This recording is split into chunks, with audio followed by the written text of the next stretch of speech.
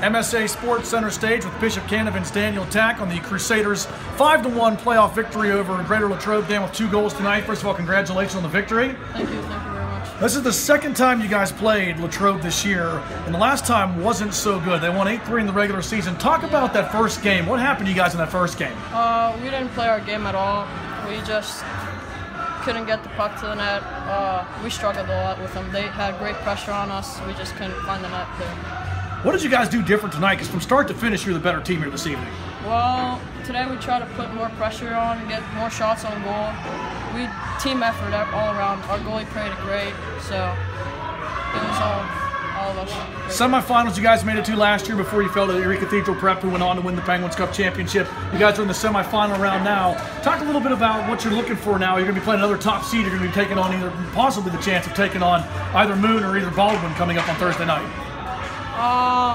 Well, we can't take them lightly, that's for sure, and we got 2 practices up ahead, and we just got to practice, and yeah, that's pretty much it. Talk about your game tonight, Dan. 2 goals coming through big time there. Talk about the first one. That one just kind of, you got one off the face-off, and the puck just came, and you just shot it right back to the net. Yeah, I mean, my center, Jake Draco, he held their center really well. I just had a wide-open shot, so I just ripped it, and it found its way in the net. So, but it was Jake Draco right there. He held the stick, so that was good. Then on the second goal, you came back on a nice 2-on-1 with Tkac, and Tkac sets you up, and you finished that one pretty easy too. You couldn't miss that open net on that one. Yeah. Thomas is a really great player. I mean, that was some great moves he had there. Found me wide open, just shot the puck and went in. So that was great by Thomas Tkac. A lot of guys out there have some size. Dan, you're one of the smaller guys we talked about, though. Use your speed. Talk a little bit about your style of play and what is it that you do out there to make you the player that you are and gives you the opportunities you had tonight. I just try to play fast, do my best to play aggressive even though I'm small.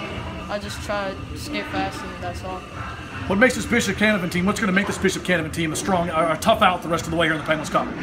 Well, you guys can't take us lightly. Like, we're a great team on and off the ice. We're always together. We get great pressure on. We just got way better from the beginning of the season to now. It's great. That's one thing I was going to ask you about too. Down the stretch, you guys were really strong. You won 8 of your last 10 regular season games and come into the playoffs. You take the road trip and get the victory here today. What's been going right for this team down the stretch? You guys really turned things around from the beginning of the season. Well, I mean, we had practices. Our coaches helped us a lot. We just did great, practicing as hard as we can, and then it showed up. So it's a great feeling. Bishop Canevin's Tkac, the Crusaders 5-1 victors over Latrobe in the PIHL Penguins Cup playoffs.